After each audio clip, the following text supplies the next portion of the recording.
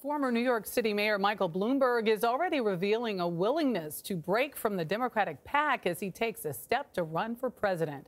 On Friday, his advisor said Bloomberg plans to skip campaigning in the first 4 states to vote and focus initially on the 15 states participating in Super Tuesday on March the 3rd.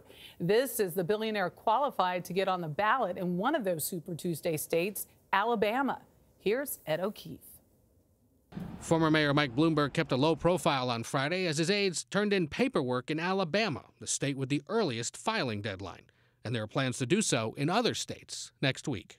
But would-be Democratic opponents believe Bloomberg should spend his billions some other way. I think it's a savagely broken system that people who have wealth can somehow leapfrog others who might be as viable or more viable candidates. Senator Elizabeth Warren welcomed him to the race by tweeting out a link to her billionaire's calculator, showing what he'd owe in taxes if she's president.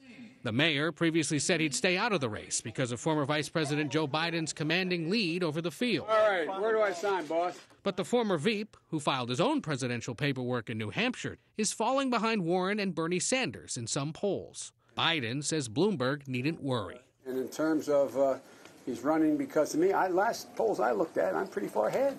And then there's a fellow New Yorker with a strong opinion, President Trump. But he doesn't have the magic to do well. There is nobody I'd rather run against than little Michael, that I can tell you.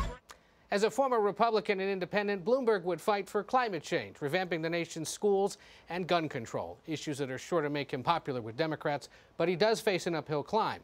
In a poll just last month, only 6% of likely Democratic primary voters said they would definitely vote for the former mayor if he runs for president. For CBS This Morning Saturday, Ed O'Keefe, Washington.